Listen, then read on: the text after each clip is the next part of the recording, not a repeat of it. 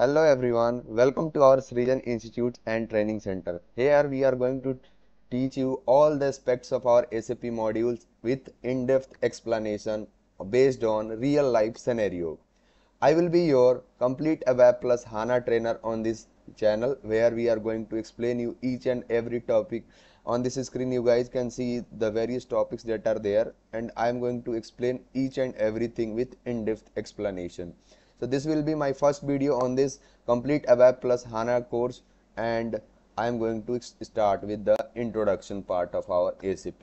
So before directly going to all those topics, it is a way that if you want to go to roof of your floor, you must use the stairs and step by step you will be able to reach the roof of your house. So let's start with the introduction of SAP part. Before understanding SAP, we need to understand the term ERP. ERP stands for Enterprise Resource Planning. Enterprise Resource Planning. Here, enterprise simply means any organization. Then we have this resource, and then we have this planning term. So accordingly, what ERP is going to do, it will plan the resources of a organization in such a way that the profit of that organization can be maximized. So the simple goal of any ERP software is to maximize the profit of the organization. That is why any organization is going to buy a ERP software, so that all the resources can be maximized, all the resources can be utilized in such a way that the profit of that particular organization can be maximized. Now see this topic. Suppose now see this, just take an example of any big organization like TCS, Cognizant, Tech Mahindra, Accenture, anyone. They have around lakhs of employees, and if they are not going to manage them in an efficient way, like some employees working only 2 hours a day and someone is working 15 hours of a day, so this is not a efficient way, this is not a good way to treat the employees. Someone will be like they will simply leave the organization, and someone will is not doing works for more than 2 hours and is still getting paid more than that. So this is really important that every people in the organization should be working at least 8 hours a day, and there will be the leave planning and the projects should be allocated accordingly. So these kind of things should be managed, otherwise the profit of the organization can decrease within a span of time. So this whole thing is basically managed by an ERP software, and now you guys can relate this term with SAP. SAP is the best ERP software in the market. So the purpose of ERP software is to manage the entire organization. I hope this definition is clear for ERP software. Now let's discuss this SAP, how it came. SAP is an abbreviated term from the sentence system application and products in real-time data processing. So here we are going to do real-time data processing, we are going to do real-time data analysis, we are going to do real-time data implementation. So system application and products. So now you guys can relate this term. So system application and product in real-time data processing, and SAP is basically the best ERP software in the market. That is why it is so popular. That is why we see a lot of customer in the as of SAP in the market. You guys can see the big tech giants in our country itself, like Accenture, TCS, all of them are implementing the SAP software to enhance their business scenario.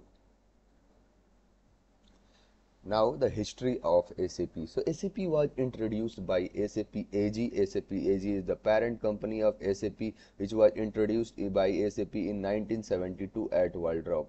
So organization SAP AG simply introduced SAP in 1972 at Waldorf, Germany, and SAP is a German based product.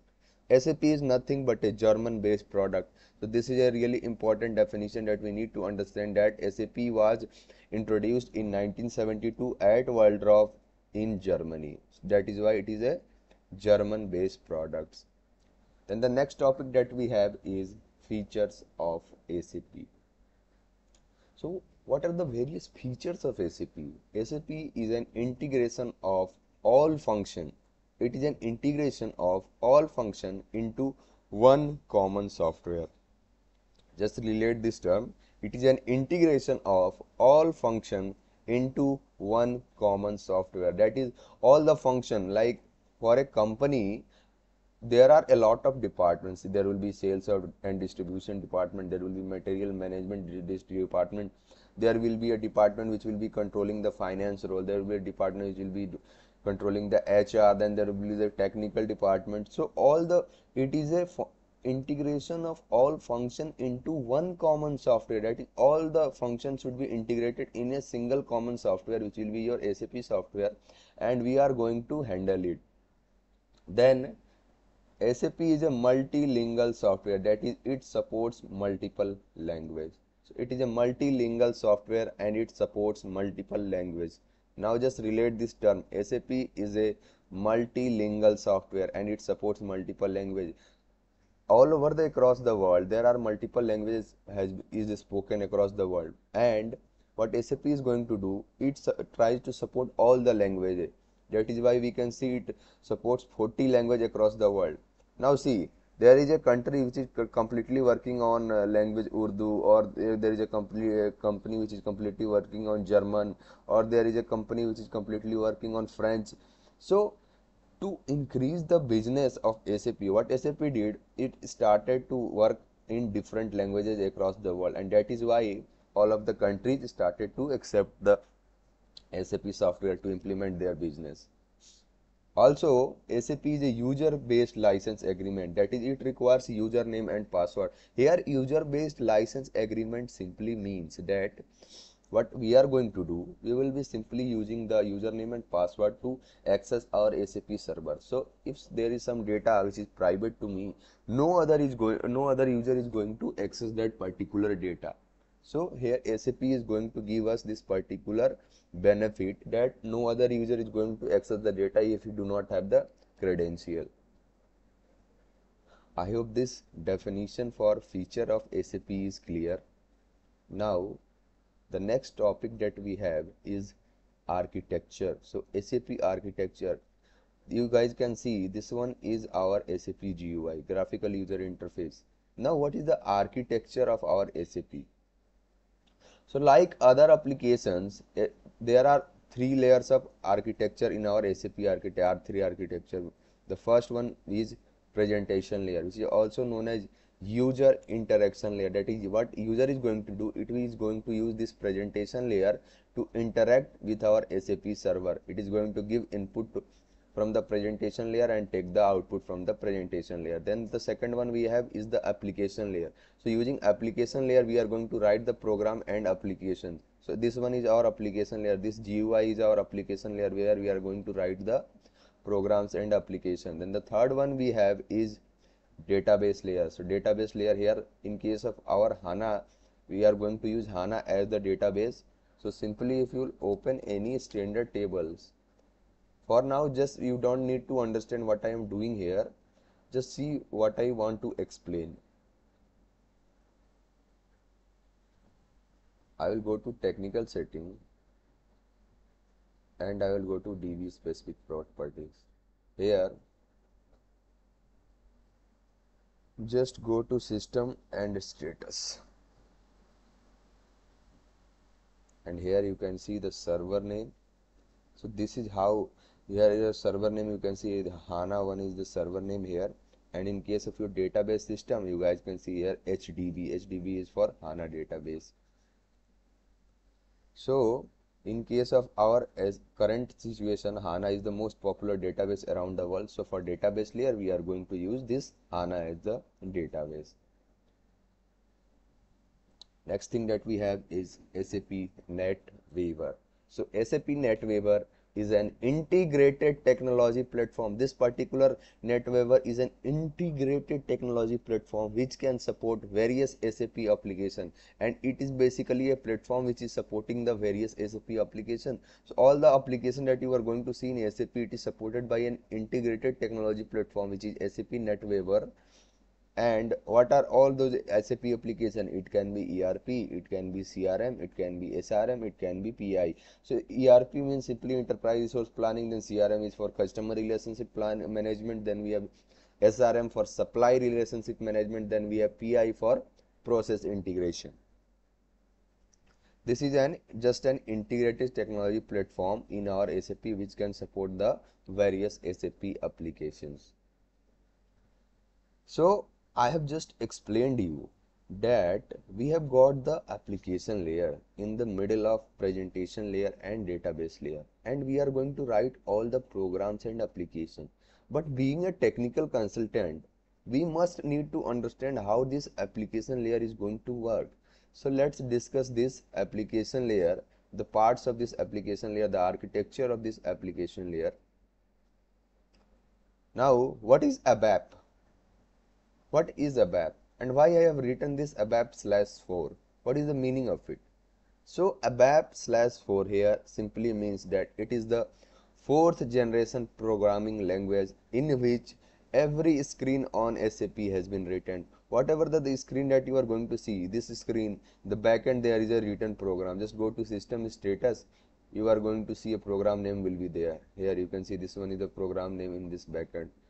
So for every SAP screen, you are going to see that the screen will be written by using the module pool programming concept, and the programming language for that particular screen is our ABAP. And ABAP is Advanced Business Application Programming Language. So we are going to do the advanced business related thing, and our programming will be application related. That is, this is the application layer. This is the application layer of our SAP, and we are going to do the programming on this particular application layer only. And where ABAP lies? ABAP lies on application layer of SAP R3 architecture. So now you guys can relate this term, what is this ABAP term, and what is this /4 term, and what is the programming language in our SAP. So ABAP is itself the programming language. It is not just a module, it is the main programming language of SAP, where you are going to see that whatever the GUI, whatever the screen that you are going to open in any module, in the backend only ABAP is being used. That is why ABAP is the most important tech module in case of SAP. And if you are a code lover, you must learn this ABAP thing. Then let's discuss this part of our ABAP application server, how things are going to handle around here. So above we can see this is the presentation server, and then below we have this database server where all the data has been stored, and in above here we have this presentation server where we have got the data. We are going to take input from the user. So this input is going to come from the user. Now here what this one is, from the presentation server user is going to give input. So the first component of our ABAP application server architecture is dispatcher. The first component of our ABAP application server architecture is dispatcher itself. Now just relate this term. The first component of our ABAP application server architecture is dispatcher. So dispatcher, all requests that come in from the presentation server are directed first to dispatcher. All the requests that are coming from this presentation server, they will be first directed to this dispatcher itself, and this dispatcher is going to write them first to the dispatcher queue. Suppose 100 of requests are coming from the presentation server to the dispatcher. Now how is it is going to handle here? So it is going to just transfer all those requests one by one into this dispatcher queue, and once all of them are stored in the dispatcher queue, the dispatcher pulls the request from the queue on a first in first out basis. So once this particular thing is done, that is all the requests have been stored into the dispatcher queue, what dispatcher is going to do, it is going to simply bring all of them one by one from this dispatcher queue, and then it is going to allocate it to the first available work process. The second component of our ABAP application server is work process. So whatever the request that dispatcher just kept into the queue, it started pulling one by one, and it is going to allocate to the first dispatcher. It is from the dispatcher, it is going to allocate to the first available work process. And what is a work process? So work process is the thing which is going to handle all the requests, and we can clearly see here we have got multiple work processes. That is, we don't have one single work process, we have got multiple work process, and dispatcher is going to check that which work process is available, and it will allocate the data accordingly. So a work process handle one request at a time, and a work process needs to address two special memory area, the user context and the program role area. So these are the next two component, the last two component of our ABAP application server, user context and role area. Here see we have got this role area and we also have the user context in this application server. Now, so user context, what it is going to do, when a user is going to log in into the system, the information related to the user will be stored into this user context. That is, the user context is a memory that contains information about the user. So user context is a memory that contains the information about the user. Whatever the information that user has like his credential, his user ID, his password, and whatever thing is going to do, all of them is going to be stored into this user context. And it is not a permanent storage, it is a temporary storage. That is, when a user logs on, a user context is going to allocated for that log on, and a user is going to log out. When a user is log off, that particular user context will be freed. So it is just a temporary storage on the application layer. The fourth component that we have in case of our ABAP application server is role area. So the fourth component that we have in case of our ABAP application server is role area. Now what is this role area? So role area is a memory that contains information about the program execution. Here you can see, here is the role area. So whatever the program that user is going to execute, that information will be stored into this role area memory. It is a memory that contains information about the program execution. So when a program is going to execute, a role area will be allocated for that program. A role area will be allocated for that particular program, and this role area is freed when the program ends. So when you are going to end your program, this role area will be freed automatically. So guys, this was our first video of our complete ABAP plus HANA course on our Srijan Institute and Training Center. Just subscribe our channel, and if you want to go for complete certification, if you want to go for complete in-depth training, just you are required to just call to our center, and we are going to discuss all the things, and we are going to help you to completely master ABAP and get a beautiful job here. Thank you very much.